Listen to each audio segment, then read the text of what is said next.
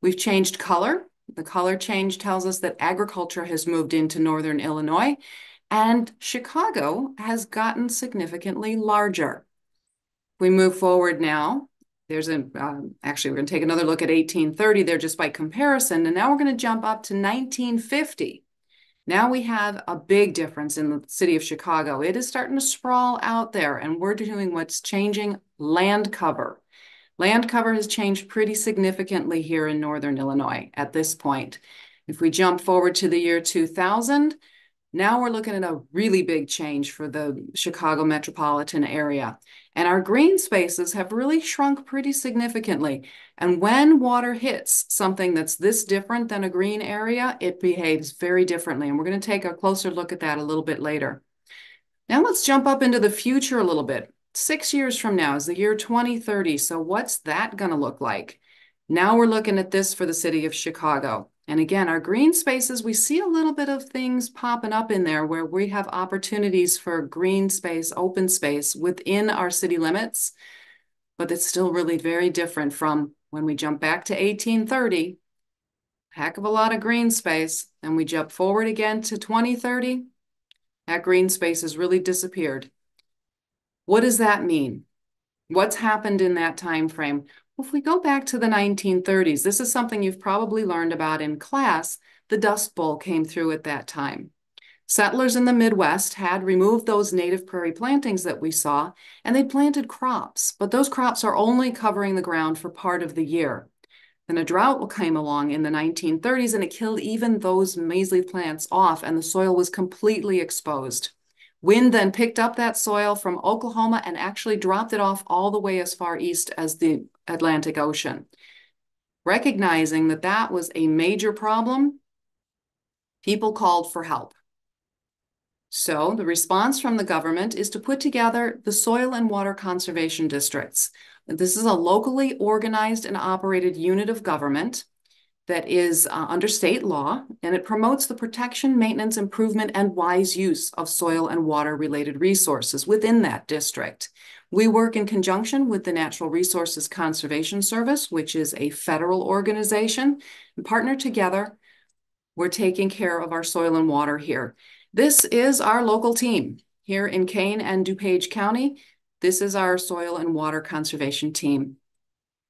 So what does a soil and water conservation district actually do, though? Well, there's 102 counties in Illinois. The first of us, soil and water districts, was formed in 1938. There are 98 of us. Some of us double up, like Kane and DuPage counties are together in one district.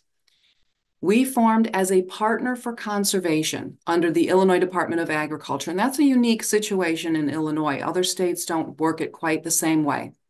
We have an elected board of directors. There's 5 of them that actually direct what work we're going to be doing at the Soil and Water District. And our work, we will respond to threats to the land's natural resources. We will address landowners' resource concerns. And we have chosen to accept our mission of supporting sustainable agriculture and sustainable urban development. Now, water. Let's think about water. Is it an inexhaustible natural resource? No, this is the same water that we've always had. It's the same water that the dinosaurs drank millions of years ago, and it's all the water that we will ever have. In fact, 75% of the Earth is made up of water. We are the blue marble, the blue planet. That water is captured in atmosphere, in inland lakes, rivers, ice, oceans, fresh lakes, groundwater. 97% of it is salt water and is located in the oceans. The remaining 3% of water is actually fresh water. 79% of that fresh water is contained in our ice caps, and the remainder is in groundwater. But that makes up just very little of the water we actually have access to. Just a little over 0.5% of the Earth's water. So of all the water on the planet, just 0.5% of it is accessible to us in groundwater. And yet that groundwater makes up 96% of the world's accessible freshwater supply. This is where we get the water that we drink and use for our day-to-day lives. So groundwater. What exactly is groundwater? It's water that's found anywhere on Earth. It's found below the surface of the earth, and it fills in little air spaces, pockets in the actual structure of the soil. It is an extremely precious resource. It's used in industry, agriculture, it's used by municipal and private water supplies. In fact, in all, 1 billion gallons of groundwater is used every day, displaced for one human use or another. It is not a separate resource, but it's rather one of the forms that water takes as it moves over the surface of the earth. Under your feet right now, where we're standing, this is what the ground looks like if we were to cut it away. The blue bands in there are what are called aquifers, and this is the place where the groundwater is stored. We're going to talk about that a little bit more later. And water everywhere exists in a watershed. Now, the landscape is made up of many interconnected watersheds, and within each watershed, all the water runs to the lowest point, a stream, a river, or a lake, and along the way, it travels over the surface and it seeps into the soil and travels as that groundwater. As it goes, it is cleansed, actually filtered by vegetation and soil before it enters those streams and lakes. The wetlands that we have around, they actually provide a storage bin for when we have really high rainfall. They will store water like a giant sponge, helping to prevent flooding. Now, watersheds come in a lot of different shapes and sizes, and they have a lot of different features. They can be hills, they can be mountains, they can be almost flat, rocky, marshy, farmland, rangeland. There can be towns and cities there. They exist everywhere on the world. And here we have the watersheds of North America. The different colors all represent larger watersheds in North America. That orange one that you see kind of slicing right through the middle of North America, that is the Mississippi watershed. And that Mississippi watershed is our watershed. And wherever we live, we are part of a watershed. So we are going to hopefully, if this works appropriately, going to see a little something different here. Drive that on there and see if we can get this guy going.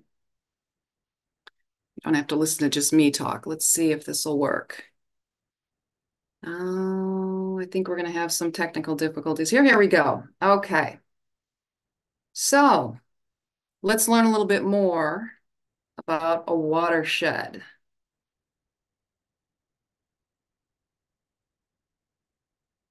Maybe. If we don't buffer. Come on. We can do this. Archery was a bad idea. Yeah, that looked painful. My internet's going to fail me here. Oh, that's a shame. Yep. Okay. Well, that's too bad. All right. We'll skip over that part. So let's move on. Our local watersheds. So if we look at our area here in northern Illinois, the Fox River watershed drains 11 counties and it's 1,720 square miles. And there it sits right at the top of northern Illinois.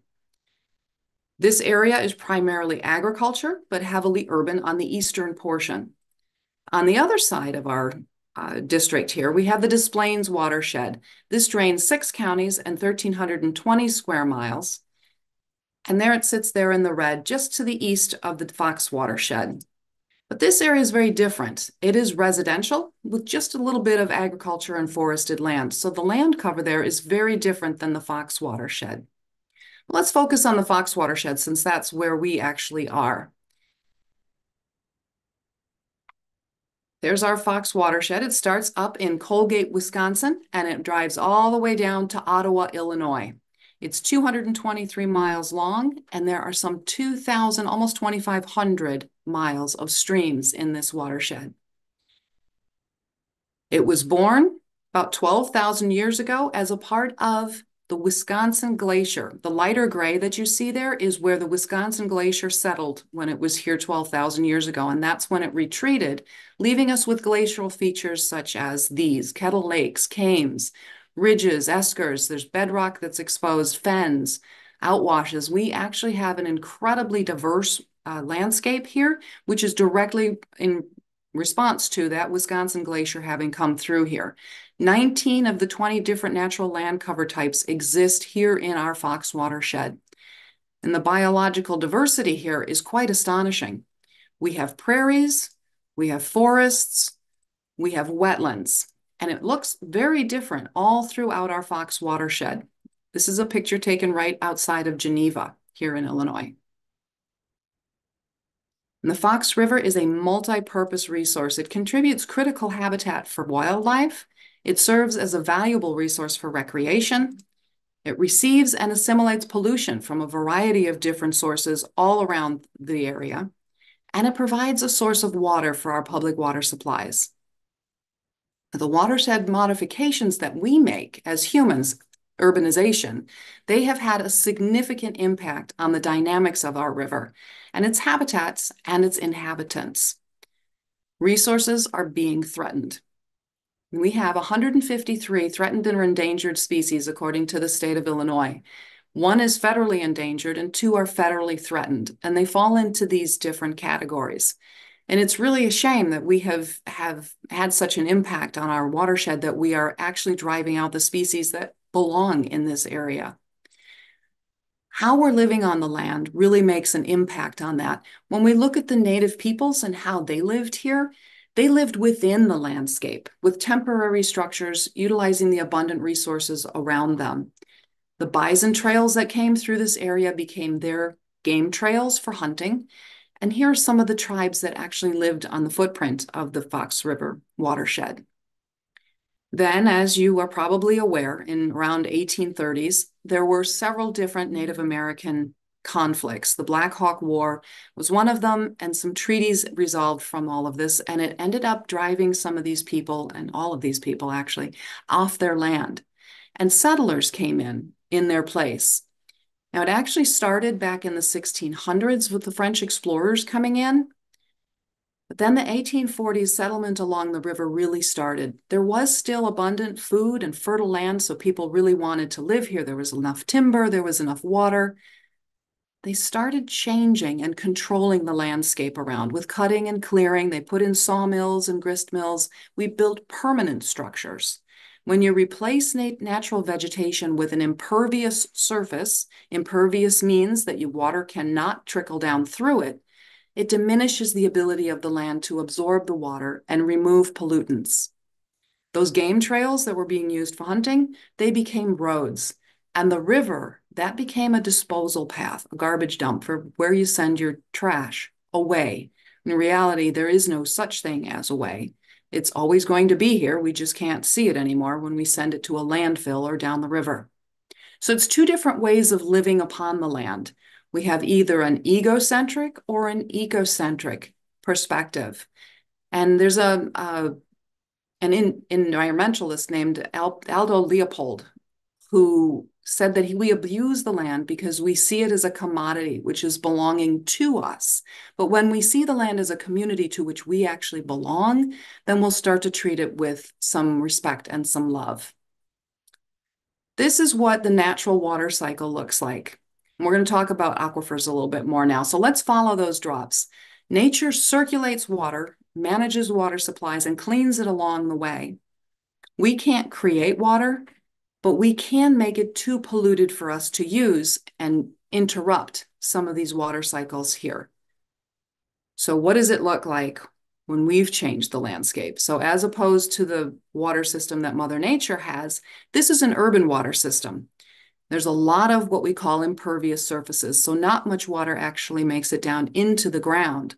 And during a really heavy rain, flooding comes along, and that can also cause erosion and polluted runoff. So these man-made water management systems that were developed in response to these erosion and rainfall events were supposed to help to mitigate some of that, to make it not so bad. So what we see here is opportunities to send your stormwater straight in a storm drain, which is not filtered, straight into the water sources. We can send them through a sanitary wastewater systems, which takes it over to our waste treatment plant. And then it gets treated, hopefully, before it gets dumped out. But in a heavy rain event, overflow is going to get dumped out. Pesticides, herbicides, fertilizers, these run directly off of fields into our waterways. So that's actually unfiltered, uncleaned water. It's an unfortunate situation that when we bypass Mother Nature's systems, that we end up creating pollution in the waterways. And I sense that there might be some questions here. Okay, what do we got? Okay, so the first one is, can you explain what a seep and fen are? Okay. A seep and a fen, those are two different, actually very wonderful, rare formations that where groundwater bubbles up to the surface. And a seep is literally water seeping out of the ground from the groundwater. And a fen is a particular geological formation that has very specific plantings in that place. And these are very rare. We actually have both of those. The only seeps and fens that exist in the state of Illinois exist in the Fox River watershed. Okay, and then another question is, how can urban areas increase the green spaces within the city? That's a great question. And that's something where if we do increase those green spaces, we are offering opportunities for Mother Nature to help us to filter and slow down our water. We have to make a conscious decision to install those green spaces. That's some of the options that we have as residents on the land to make changes that are going to make a positive impact. So we have to make those decisions on an individual level, on a municipal level, on a state level, to make sure that we protect open space and green space. All right, so the next one is, do you think that the dams on the Fox River should be removed? That is a very involved question, something we probably don't have time for today. There are positives and negatives on both sides of that conversation. There's a lot of positive impact on and the environment and the habitat and the creatures that live in the river. And there's also some impacts that are going to change the way we live along the river if we change those dams out. So it's a longer conversation. There's a lot of information available from the Fox River at study groups that you can look up online and learn more. Okay, so the next question is, as glaciers melt into the ocean due to a warming climate, does all that fresh water become salt water? That depends on where it is and how it's moving along. It is going to dilute our oceans as it melts out. If the glaciers exist on a landmass, then obviously that water has an opportunity to infiltrate into the soil. But primarily when you see the calving and the icebergs that are melting and all that, that's going to dilute into our ocean water and it will become salt water. All right, and then the next one is there any way to convert salt water to fresh water to increase our freshwater supply? There are several different technologies that are available for that. They are intensive, and obviously you have to be located in an area where you can do that. But it can be done. It certainly can be done, and there are projects in place that are doing that today. Okay, and the final question is, how has human activity and industry impacted the quality and availability of water sources over time? Pretty significantly. That's a big question. So the more we cover the ground with impervious surfaces that cannot allow water to infiltrate down and recharge our aquifers, and we're going to talk more about that a little bit later, obviously the less water is going to be available to us. And some of the processes that we have in industry are very highly water intensive, and they need that same clean water that we're trying to use to drink. So it's a question of allocating our resources appropriately so that people have enough water to drink while we still have the water that we need to do our industrial processes. Okay, move on. All right. So let's talk about the water supply in the Fox River Shed. Do you know where your water is coming from? Over 225,000 people in our area rely on the Fox River directly for their drinking water. And everyone else, they take their water from the groundwater. Approximately a third of the Illinois population as a whole does drink from the groundwater. On average, one single human uses about 80 to 100 gallons of water every day. And here we're going to talk about, my aquifers didn't come up on there. How the water is impaired in the Fox River.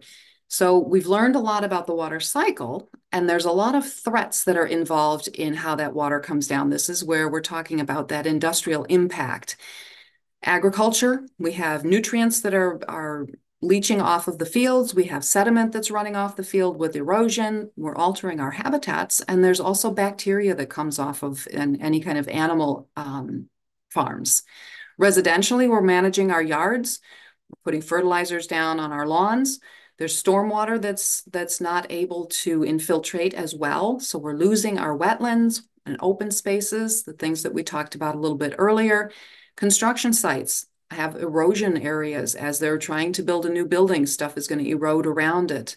We're dumping pharmaceuticals into our waters. The dams, the channelization, the destabilization of the shores. We've got sewage that's going in there. Industries are throwing some toxins in there. Some of those toxins are even permitted. So that's an unfortunate situation that we have to address as well. But the Fox River is listed as impaired today, according to the Illinois EPA. Now, things that we need to do to combat this situation. Back in 1972, we did get the Clean Water Act. It's been in place for over 50 years, but we still have a lot of work to do. It has two phases to it that it addresses two different situations. The ultimate goal is to make the water fishable, swimmable, and drinkable. And the first part was to take a look at point sources of pollution. This is the industry and wastewater treatment facilities, things that are dumping out from, say, there's a tube going directly into the water, dumping junk. The other phase of this is everything else, the stuff that's coming off of non-point sources. Erosion running off of agricultural fields, stormwater, other runoff like that, where it's pulling pollutants off of the surface of the land and pulling it down into the water. The results of these not taking care of these situations is going to be things like combined sewer overflow. This situation happened right here in Lake Michigan. A lot of people drink Lake Michigan water. And here is Milwaukee Harbor with a sewer stormwater runoff, domestic sewage and industrial wastewater dumping right out into the Milwaukee Harbor. Yes, that is water that people are going to be drinking. Here's a situation up in Lake Erie. This is a satellite image that shows an algae bloom, cyanobacteria. This will make you sick whether you drink it or whether you swim in it. You can absorb it through your skin. It causes diarrhea, liver inflammation, vomiting, hemorrhaging. It's not fun stuff, which leads me to ask why this person decided that they were going to scoop it up and show it to us. I just hope that they made it through that okay. Hypoxia. This is something you may have heard of in the Gulf of Mexico in specific for the US, but there are definitely hypoxic zones all over the globe. The one down in the Gulf of New Mexico is extremely large. It is actually one of the largest in the world. It is about 7,000 square miles. So everything that has flowed down along through the Mississippi River down into the Gulf of Mexico has created a dead zone.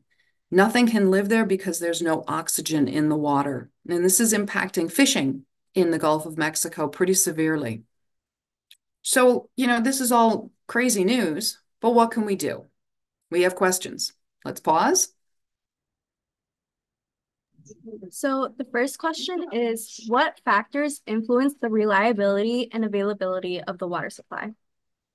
Okay, there's going to be a couple different things there. If we're drawing water directly from a water source, such as a river or a lake, obviously the level of the water in that body of water is going to be an impact how much water we can draw off of it. And it does need to be treated in advance of being put through a drinking water system. So there's a time lag involved there. So that's always going to impact it. And when we look at the aquifers below the ground and we're pulling groundwater to drink, now, if we're to think of sticking a straw in a cup, if you're sucking out water out of that cup, it's going to get empty. Well, it takes a long time for that water to filter back down through the soil to get back into that aquifer, longer than the time it took for us to suck it out. So we have an imbalance there where we're drawing down our aquifers faster than they can refill, which is why cities such as Joliet have chosen to change their water supplies to Lake Michigan because they feel that that's a more reliable source of water. Okay, so the next question is, are there any measures that are in place to diversify the water supply to ensure that we are not dependent on only one water supply? Well, there's not a lot of places we can go. There's not a lot of diversification available to us. As Joliet has done, they have gone to Lake Michigan to get their water. The best thing that we can do is do what we can to conserve water and to not use it as rapidly as we are. Utilizing gray water as opposed to clean water if it's not something that requires potable water, like flush your toilet with gray water. These kinds of systems can help us not to draw so hard on the clean water systems. So the next one is climate change affecting the water temperature of the Fox River, and what effects does that have? Mm. Well, I would definitely think that climate change is going to change the temperature of the water. It's changing the temperature of the ocean water. So certainly our tiny little Fox River is going to be impacted by climate change. It's going to change how much water is available because of obviously evaporation and transpiration is going to change with the temperature changes. It's also going to change who's living in the water. It's going to change our microinvertebrates. It's going to change for instance, the mussels that live there that help to filter the water. It's going to have a significant impact on the quality of the water that we are taking from there as well. Okay, and final question is, what role do stakeholders such as governments play in managing and safeguarding the water supply? We have a huge role at a government level to protect that water supply. It is a primary role for us here at the district. It's also what the IEPA and the US EPA are working on. Army Corps of Engineer works very heavily on protecting our waterways. We're going to talk about some of these partnerships a little bit later on, but yes, that is a significant role for these organizations. Okay, do on to those downstream as you would have those upstream do on to you. We do need to change our culture to preserve, protect, and restore our water. So here's some of the steps that we can take at home, at work, our governments can take. In suburban areas, we can change from just an unnatural water body where the shorelines here are eroded, they're not planted out with native species. We can instead create a native planting with stabilized shores that's going to actually keep soil from eroding down into the waterways, and those plants will help to filter, their root systems help to filter the water that enters that waterway. We can also look at our agricultural conservation practices, nutrient management, not using chemicals that we don't really need on a field and utilizing only what we really need. Planting cover crops so that we keep the soil in place and continue the filtration of the water that does fall on those fields. We can do conservation tillage, no-till, and strip-till, where we stop disturbing the structure of the soil so that it can do its job in filtering and holding the water in place. We can also do things in our construction on a day-to-day basis. We can either jump right into that river and start sludging around in there to do some kind of construction, or we can protect it while we're working, and we can put in booms and cofferdams that will keep a protected work area and keep us from degrading the water that we're working through. On our roadsides, this is not the kind of storm drain that I want to see. We've got a lot of silt in the water there that's running down into our storm drain. There's a lot of trash going down there. There's leaves and sticks and stuff. This is not stuff that we want to be going down into our storm drains, which go directly out into our waterways. We want to keep those storm drains clear. We don't want to dump anything down in them. We want to make sure that we're managing them. If you have one outside of your house, take it upon yourself to steward it and make sure it keeps clear. Our landscaping, we can either have a monoculture of non-native turf grass, or we can have a vibrant native ecosystem planted that's going to help to filter water and to keep it in place in the soil and not allow erosion. Let's talk a little bit more about those native plants. This is a great graphic that I really love to look at. On the far left there, you see turf grass. Turf grass has got teeny tiny little roots that just barely hold it on the soil. It's not native to our area, and it does not do any good for managing stormwater or for filtering the water that's coming down into the soil. And they don't stabilize the soil either. Whereas when you look at those prairie plants, look at the roots, look at how deep down they drive, some of them as far as 15 feet. So those roots will hold the soil in place. They'll help to filter the water. They'll take up the water that's coming down from the rainfall and will help to prevent flooding and erosion. They also help to sequester carbon. So when we're talking about keeping a carbon neutral, that's a place where in those roots that carbon is being held hostage and kept out of the atmosphere. We can also have very different kinds of pavement. We can have a parking lot that's just straight up asphalt or concrete, and all the water runs off of there and it picks up whatever pollutants might happen to be on the pavement. Or we can put in permeable paving. This is the kind of thing where the water can infiltrate down between the cracks of the bricks and the soil can do its filtering job before recharging our aquifers. Everybody's got to wash their car. Winter's ending now, and we got yuck all over our cars. Well, if you wash it in your yard or on your driveway, all of that ick is being washed right into the ground. Whereas when you wash it in a car wash is required to send their water to a sewer system that will treat it rather than flushing it right down into our waterways. Questions? So the first one is how have advancements in technology influenced the efficiency and sustainability of water use practices? Not as much as they should. We have a long way to go, and the best place that we can start is at home with the things that we do, and then we can advocate for our legislators to put together programs that are going to drive industry that's going to be more water use conscious, and that agriculture, that's one of the things that we work pretty strongly here at the district. We work with the NRCS, we work with farmers to ensure that the practices that they're using on their farms are going to be sustainable and long term and not damage our waters. Okay, so the next question is, how has the demand for water changed over time in response to population growth, industrialization, and urbanization? Well, when you think about 80 to 100 gallons per person on average per day, the more people that we put on this planet, the more you multiply it out. It's a huge water draw. We definitely have to consider how much water we use individually, be as conscious as we can about our use of the resource, and how can we best utilize, again, gray water and utilize options that adoptional ways of doing things that aren't going to be using fresh water. Okay. And then our last question for now is, how do you convince people that fresh water is a precious resource when we can see it falling from the sky? And how do you show people how much water is in the aquifers?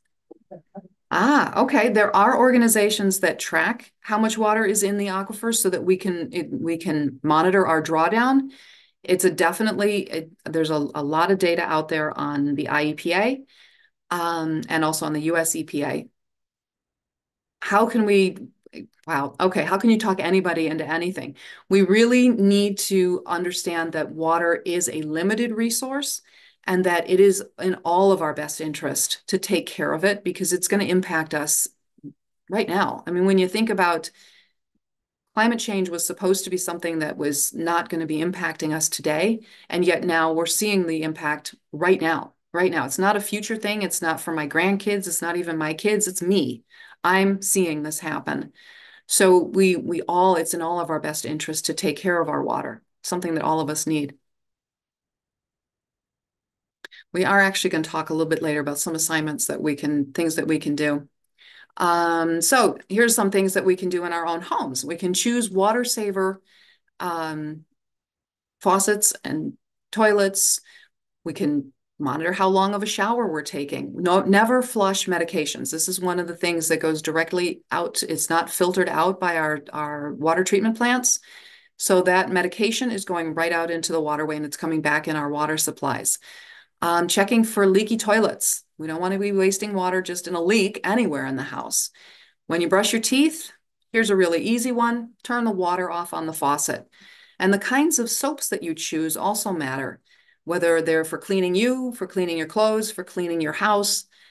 Choose eco-friendly options that are not going to impact the environment. Other things that we can do at home. We don't want to be watering the road. I'm really not sure what's going on there. If you need to water something, please water it and not everything around it. We're going to use less road salt because, again, that is going to be impacting our water quality. It is a contaminant. We're going to plant those native plants. Planting rain gardens allow those plants that have for thousands of years filtered the water and cleaned it for us to continue to do so. Using rain barrels gives us the opportunity to collect rainwater, and then we can water our plants for free. We don't have to pull water from the system, from the water system. And here's one for those of us who, we have dogs. Dog dog doo-doo, is pollution. This is something that's going to run off if you don't pick it up, it's going to run off into the river and it's going to pollute our drinking water. And just a fun statistic here, 21 billion pounds of dog doo every year in the United States alone. So please pick up after your pooch and dump it into the trash. Now let's talk about some of the partners that we have as we go through this. We are not alone. Yes, the government is out there, units of government like the district, federal units, state units, other local units, the municipalities and communities around us, organizations, and you. We individually are actually some of the most important players because when we speak up, the others will follow. One of the neat little field trips that you can do, if you go to Costco for shopping on Randall Road in St. Charles, right out in front is the Kane County Farm Bureau, and they have installed a rain garden. And they didn't just install any old rain garden. They installed one that's in the shape of the state of Illinois. It is totally worth going to see. Those waterways there that you see are, in fact, mimicking the rivers of the state of Illinois, and that is where the water that runs off of their parking lot, right up on the top of the picture there, that water runs along these waterways, and they have native plantings all throughout there, it's really a cool installation, and it tells you all about how important rain gardens can be in helping to manage our stormwater runoff. You can volunteer for cleanups. These are opportunities that go on all over the Fox River watershed all the time. You can get out there and you can clean the trash out of our waterways.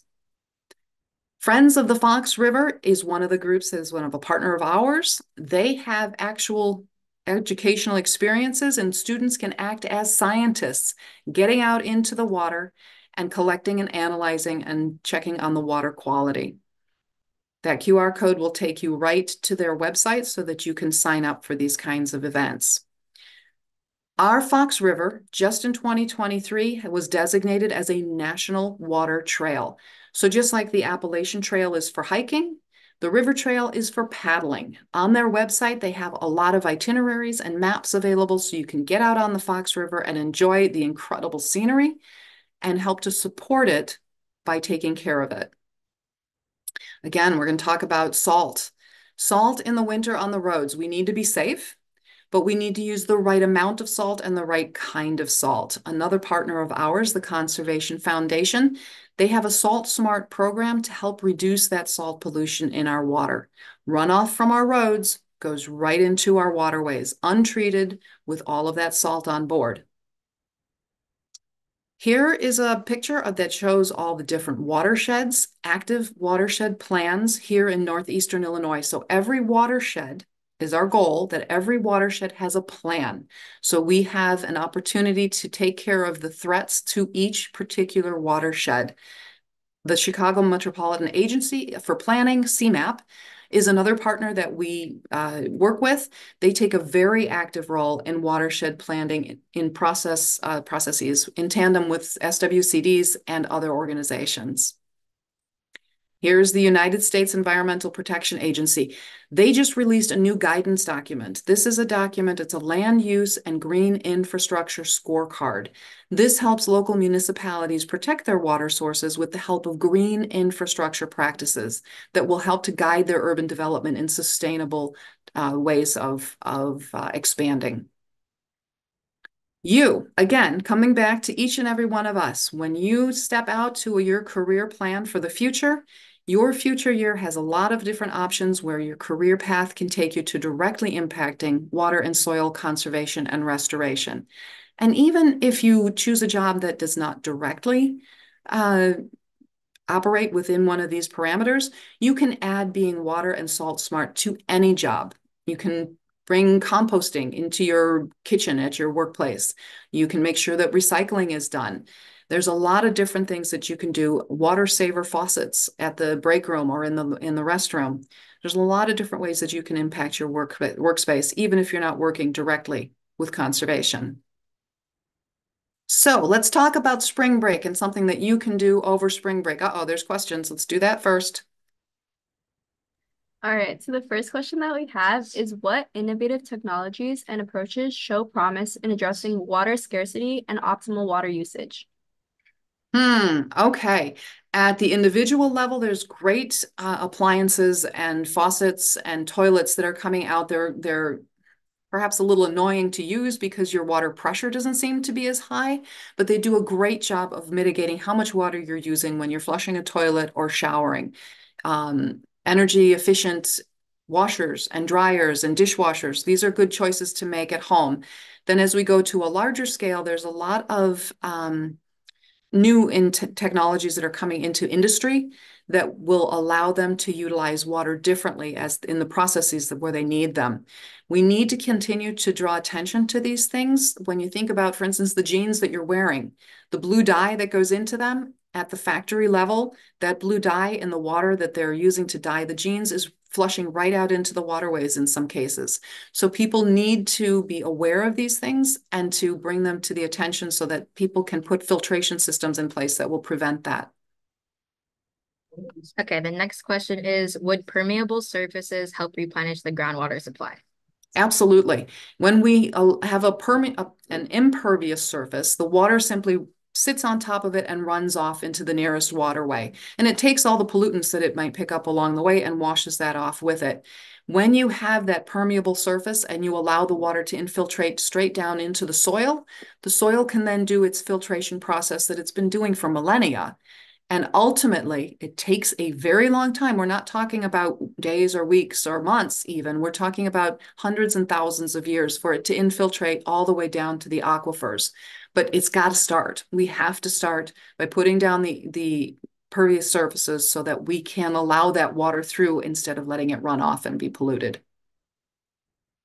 And then our last question for now is how can some economical incentives help encourage conservation? A lot of times a carrot will work better than a stick, right? But in order to fund those things, we need to have legislation that provides some kind of dollars for that. The Inflation Reduction Act has some different opportunities within it that we're utilizing to help incentivize farmers. When you do make a change in a farming practice that changes the way you do your work on a farm, it costs money because you're going to lose some crop yield while you're learning to do this new way. So our cost share programs, which we do offer with utilizing federal dollars, helps the farmer to get over that hump and to continue to do conservation practices that are better for the water and the soil, but not perhaps hit him so hard in the pocketbook. So over spring break, here's what I'd like you to do. Choose one water quality enhancement that you will do personally, that you will take on. Shorter showers, turn off the faucet while you're brushing your teeth. Encourage you to install faucets that are water savers. Do something at home. Install native plants that you don't have to water with the city water because they are accustomed to growing here and they will grow without being artificially watered. And then take one water quality enhancement and teach somebody else about that. Now you've spread the word. It's very simple. It's very easy for just one person to start a new thing and encourage them to tell somebody else too. It's a game of telephone, right? As soon as somebody tells somebody else, somebody else, somebody else, we get more and more impact on how we're treating our water. And then, I wouldn't mind hearing about them in April when you come back from spring break. What did you do? What was the response of the people that you were talking with? It is challenging to get people to change their behavior, but if they understand the reasons why and it impacts them directly personally, you got a greater chance of them making a change. There's an opportunity coming up in March.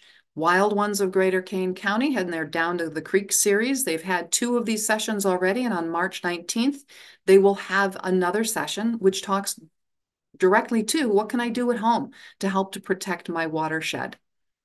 If you're a data geek and you'd like to take a look at some different things, the EPA does have a website out there that you can go to, and you can take a look at what our waterway right outside if you live on Blackberry Creek, you can go take a look at what's going on Blackberry Creek. It's a great tool to play around with. It is at mywaterway.epa.gov. Some other sites that you can play with, the runoff simulation, you can take a top one there, you can take and change the ground cover, the land cover from just straight up green to a cityscape, and it will show you exactly how much water is moving in which direction and what impact it has when you make an impervious surface upon the ground. There's also an opportunity for worldwide. You can play with watersheds all over the world and see where they start and where they run to. Beyond that, are there any more questions that have come in? I'm kind of done unless somebody else has something else they'd like to ask.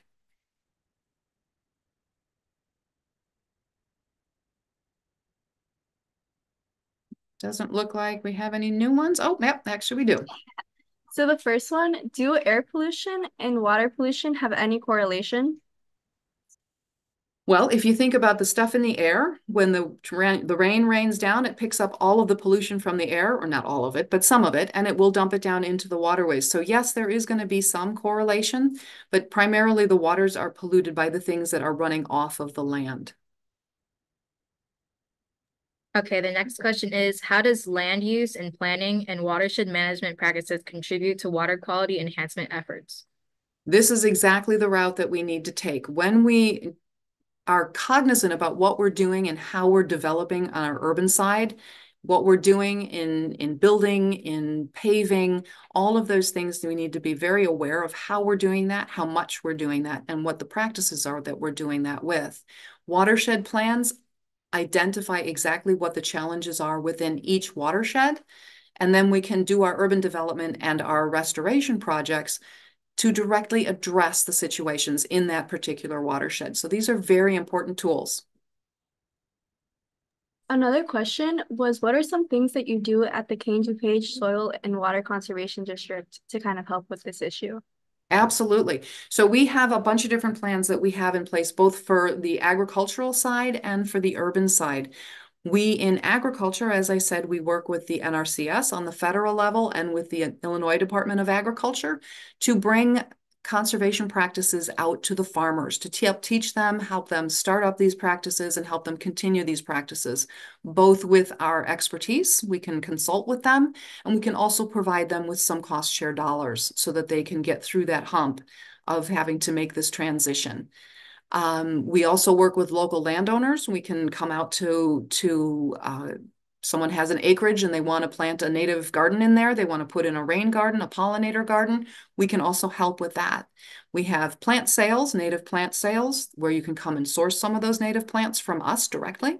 We do well water testing, or right now we're doing well water testing for the area where you can come and get a test from us and test your well water to see what pollutants might be in there. We also work on the urban side. We work very closely with the Kane County and DuPage County municipalities, and we go out and work with the Illinois EPA and the U.S. Army Corps of Engineers and inspect construction sites to ensure that the construction is being managed in a way that does not harm our waterways and that takes care of the soil that's on that site. Okay, the next question is, who are the largest contributors in terms of corporations in ruining our water? Oh, specifically names? I really don't know that I can answer that. We're all culpable, every one of us. You know, when we dump paint down a storm sewer, then we are responsible for that. That's pollution. Okay, so the next question is, how effective are the current water techniques that are helping climate change? Not sure I understand the question there.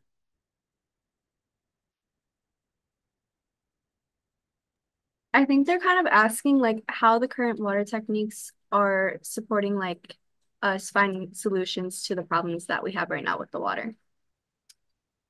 Well, we have identified a lot of different ways that we can impact not having such damage to the water. So we can do things that will mitigate our damaging the water. And then we have a lot of people who are working on how can we clean the water that we have. This is part of our drinking water filtration systems. The best solution for the problem is really prevention. We really need to get out in front of it and prevent the issues on the front side.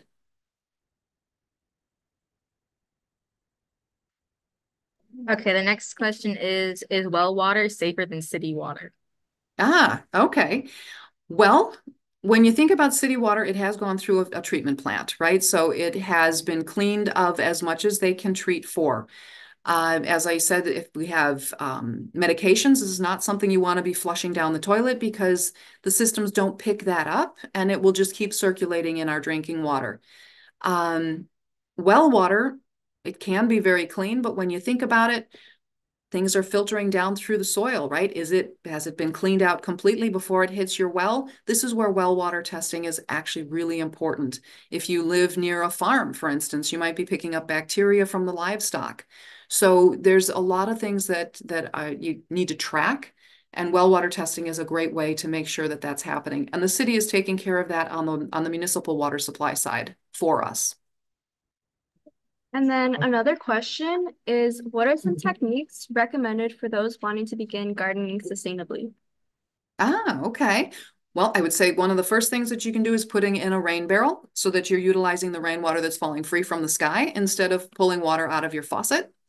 Plant native plants because they live here, they know how to live here. They'll grow without you really doing much of anything. They will also help to take care of the soil and water. Limit your use of fertilizers and pesticides and herbicides. Don't put chemicals on the ground. And again, the native plants don't really need this stuff. In fact, if you have critters eating your plants in a native garden, that's actually a sign that your ecosystem is working. You are supporting the local ecosystems. You're feeding the bugs that are feeding the birds that are feeding the foxes. You know, it's a big loop. And if you're a part of that, that is an awesome thing.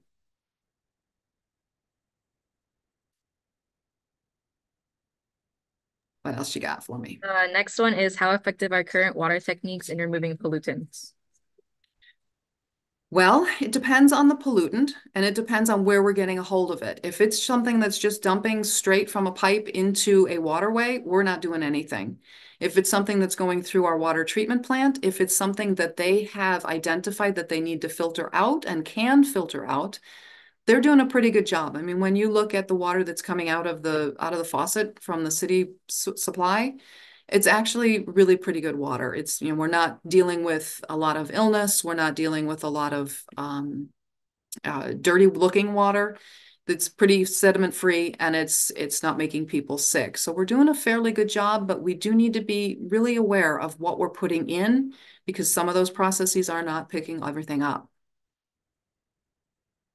The next question, someone said that they see small ponds in subdivisions and what their impact is on the watersheds. Okay, those are called either a retention or a detention basin. And what has happened there, typically when a construction site goes in place, we're changing the land cover. We're putting impervious land cover in place that's going to change how the water moves on the surface of the ground. So we need to give it a place to go. So we dig a detention or a retention pond, and these ponds then are responsible for managing the stormwater that's in that area so that we don't have flooded basements. Those ponds then need to be maintained. They have to be kept dredged because there's a calculation that says for this much land area, we need this big of a pond. And when there's soil that fills that up, then over time, that needs to be dredged back out so that the pond remains at the right size. And you have to have plants in there. Obviously, native plants would be the best to be able to filter the water and help to keep it clean. Two different kinds of ponds. One will empty out and you'll see basically just an empty dip in the ground. This infiltrates into the ground more quickly, and then other ones actually hold water for longer periods of time, and it infiltrates out very slowly. Okay, the next question is what do you need to study in college to get a career like yours? Oh my goodness. When we are hiring, we look for people who've taken environmental science. Things like soil science classes are really important. Anything really to do with and the environment, wildlife, forestry, agriculture, any of the agroecology studies will definitely lend yourself to being able to come and work for us, for the Natural Resource Service, for the IDOA. There's a lot of opportunities there. They're looking for soil scientists. There's a lot of opportunities, but stick on those environmental science classes, and that's where you're going to get the entry. So, what is the significance of water conservation in protecting endangered species that depend on specific water environments? As we were talking about a little bit earlier, when the river gets too warm or too polluted, then it kills off the creatures that live in there. And a lot of those creatures, they perform ecosystem services, they're called, such as the mussels that are living in the river.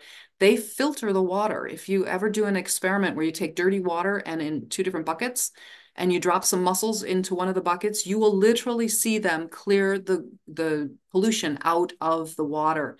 And when we put pollutants and chemicals and poisons into that waterway, yeah, we're killing those guys off. So that is a big deal. That is a big deal.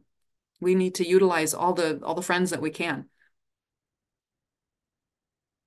Okay, the next question is if city water has a lot of chemicals, would you recommend water bottles as an alternative? No, I would never recommend a water bottle because that's a carbon intensive, first of all, the bottle is made of plastic, which is a petroleum product. So we want to stay away from single-use plastic as much as we can. And the water, geez, you've got water right here in your faucet. Why are you trucking a bottle full of water from somebody else's faucet all the way to your door? So it is really a less environmentally friendly option, with the exception of if there is, for instance, in the hurricane season, when they have a problem with a hurricane damaged water system that is not providing clean water, obviously we need to keep people safe, and then bringing in bottled water is the only way to go. There's also Brita filters. You can filter your water at home with a lot of different kinds of filters that filter everything out, right down to the heavy metals. All right, so the next question is, how can you tell if your septic system is not working? Oh, well, I would call a septic system guy. I would definitely say that if anything outside smells weird, we definitely need to call a septic system guy in. Monitoring and managing and maintaining your septic system is really important. We want to make sure that it has a very specific scientific way that it works, and we want to make sure that it is working correctly. So having it serviced on a regular basis is definitely a positive idea. The lift pump can go out. I mean, there's a lot of things that can happen. So just do maintenance on it, no different than you do maintenance on your furnace. It's just a system you have to take care of. Okay, this is our final question. Okay. What role does rainwater harvesting play in residential water conservation efforts? Well, it can actually have a very significant role. If we put in a lot of cisterns or rain barrels and people are using the rainwater to water their gardens instead of using the water out of the faucet, that's a huge water savings. The rainwater, that you're using then, it still has an opportunity to infiltrate through the soil because you're using it at a later date than when it rained. And it's still filtering down through to in its final destination towards the aquifers. Okay. How'd we do? You did really Oh, we good. did exactly an hour. Look at that. Mhm. We hope to see you again next year. Thank you Okay. so much. Excellent. Thank you so much for having me. Yes, of course. Thank you. All right. Bye-bye.